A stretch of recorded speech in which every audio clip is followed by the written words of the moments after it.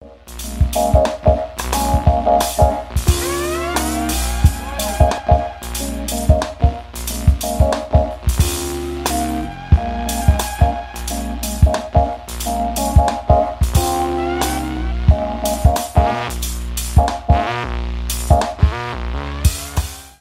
and welcome to Looking at the Markets with David Modell. The VWAP, Volume Weighted Average Price. Do you use this indicator? You might want to consider it, at least consider adding it to your arsenal as a trader or investor. It can be very powerful. No guarantees, it does not always work, but I just want to give you some ideas if you're going to try to trade it. I'm using tradingview.com right now. I want to give them credit for their charts.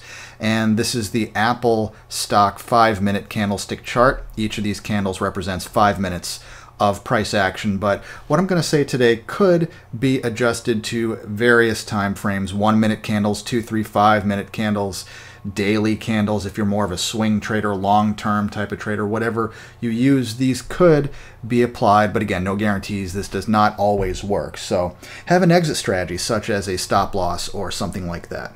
Okay, so let's say you're at the, this is like pre-market stuff, and let's say it's the beginning of the trading day. What you could do if you want to is just avoid the first hour. There's nothing wrong with doing that. Whatever indicator you're using, and you can see this with the VWAP. I mean, you got the first, these are 5-minute candles. That first hour is just craziness. You can't necessarily do things with it, although some people can, and that's okay too. There are strategies you can use with the first half hour, first 15 minutes, first hour of the day. That's totally fine. But if you don't like the volatility, you don't like that early craziness of the day, you can totally skip that, okay? Because look how hard it is to predict what's going on with the VWAP. It's above it, suddenly it's below it, suddenly it's above it. What do you do with that? But then you start to see, after that first hour or so, you start to see the candles, at least in this example, really respecting the VWAP, volume weighted average price line here, okay? And that's the blue line.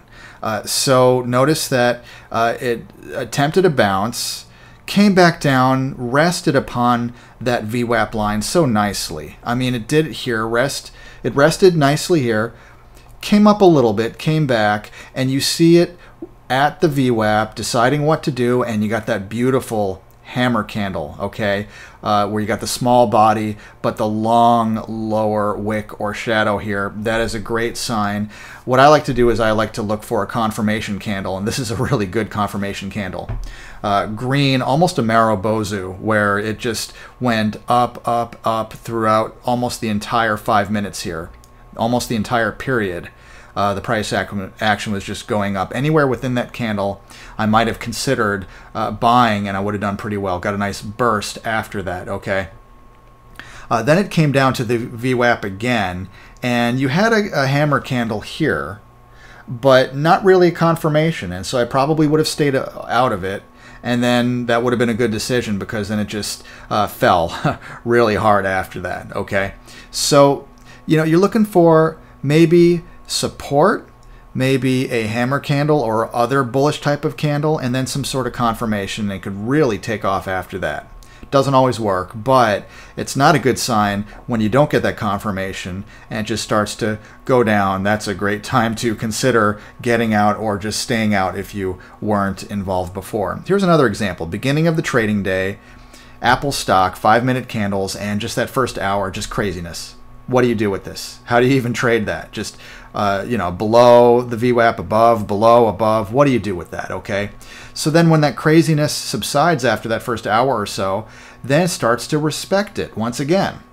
It's much calmer. You don't have that burst of volatility in the beginning of the day. And so look at that. It rested gently on that VWAP line, hammer candle, and then boom, right? Actually, I should say hammer candle followed by a nice confirmation candle. And then boom. That's what I should have said, right? And it really just did great throughout the rest of the day. And then didn't come back to the VWAP at all until later in the day, but that was then after hours action. And then you get the volume going way down after hours. You might not want to even try to trade the VWAP after hours because not so many traders. It may be harder to predict, volume isn't so great usually. And so, you know, you might want to stay within the trading day, but not necessarily when it's really volatile in the early morning. All right, so hopefully this was helpful to you. The VWAP really can be powerful because it's not just about price action, it's also about volume. And so it takes these things into consideration, whereas a lot of other indicators don't even consider volume. And so you can get low volume head fakes in there. And this tries to avoid them. It's not perfect, but it's something you can add to your toolbox as a trader or as an investor. So if you appreciate this video, please give it a thumbs up on YouTube and subscribe to my channel if you haven't done that already. And you've got more videos coming up soon, so stick around. Thanks a lot. I'll talk to you again very soon.